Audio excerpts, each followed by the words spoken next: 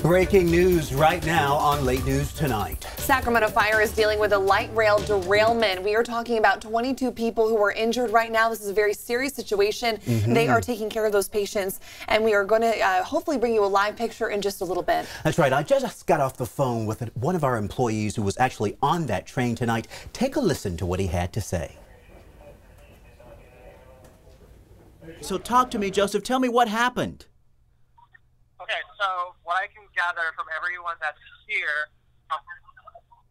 so what I gather is on the rail crashed into another light rail. So talk to me. You were on the train when it crashed? Yeah, I'm still on here. My head smashed into like this flat, shatterless plane thing. Sorry for not being very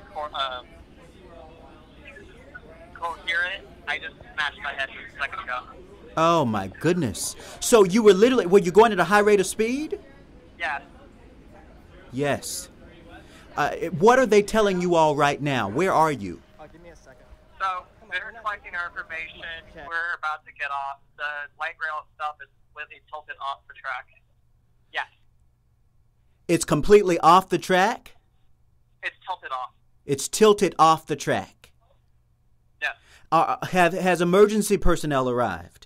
A lot of cop cars and fire engines. There you see those cop cars and firefighters there on scene. We want to go out to our live reporter on scene now. Daniela Pardo is there. Daniela, bring us up to speed. What are you seeing? Well, Chris, I can actually show you the train now from where I'm standing because they just cleared the area. They were treating patients earlier, but let me show you if you can see. I know it's dark, but over there you see one of the trains that was in that collision, and this fence right here, Barbara, if you can follow me over here, you can see that this is where they cut through and they were able to get the passengers out and make sure that they were treated. There were 22 people injured and there were 15 ambulances when we got here. A huge presence of firefighters and paramedics just making sure that everyone was okay. There were a total of 40 firefighters, and right now everyone who needed to go to the hospital was already transported. There's just a few firefighters here left. They're just kind of combing the area, making sure that everything is okay, but you can see the train, like you said, from this point. We are going to be getting another update from the fire chief in just a little bit, so we'll bring that to you as soon as we get it.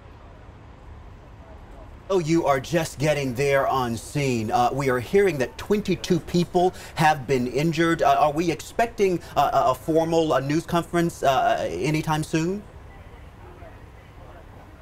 Yes, in just a few minutes, as soon as I'm done with this live shot, we're going to head over to a press conference where we're going to get another update. But as far as those patients, when we got here, I could see some of them being taken inside the ambulance, and you could see a lot of pain in their face. We don't know how serious these injuries were, but we certainly saw a lot of people, or a couple people, at least we did when we got here, getting transported. So we will have another update, Chris, soon.